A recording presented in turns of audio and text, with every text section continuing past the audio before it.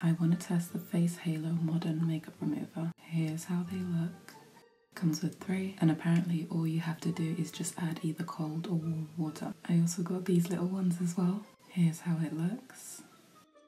And you can just slot your fingers inside. So I guess this is for more smaller areas or hard to reach areas. Take off my lash. Okay. Ew, get this smaller one.